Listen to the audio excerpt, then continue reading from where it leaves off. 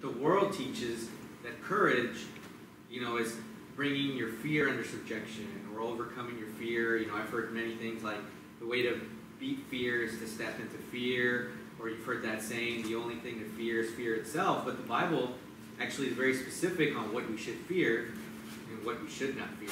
And so the part of the message I want to focus on is right there in Joshua 1, verses 6 through verses 9. And let's go there real quick. And it says, "Be strong and of good courage, for unto this people shalt thou divide an inheritance the land, which I swear unto the fathers to give them. Only be thou strong and very courageous, that thou mayest observe to do according to all the law, which Moses my servant commanded thee.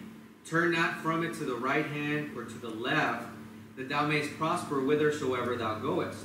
This book of the law shall not depart out of thy mouth, but thou shalt meditate therein day and night, that thou mayest observe to do according to all that is written therein. For then thou shalt make thy way prosperous, and then thou shalt have good success. Have not I commanded thee? Be strong and of a good courage. Be not afraid, neither be thou dismayed, for the Lord thy God is with thee, whithersoever thou goest." And let's just read verse 18 for the sake of the verses that cover courage. And it says, "Whosoever he be that doth rebel against thy commandment, and will not hearken unto thy words, in all that thou commandest him, he shall be put to death. Only be strong and of good courage." So, the Bible here, he's telling them several times in just one chapter, and the only other time we see that is also in Deuteronomy 26. We'll touch on that.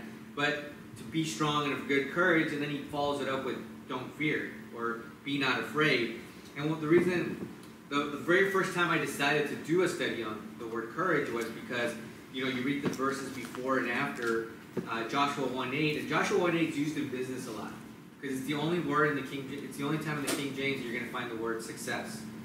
And, if it says, "This book of the law shall not depart out of thy mouth, but thou shalt meditate therein day and night, that thou mayest observe to do according to all that is written therein, then thou shalt make thy way prosperous, and thou shalt have good success." The only challenge is when business people are teaching it, they only focus on prosperous success, and they don't tell you that, you got to meditate on the word day in and day out.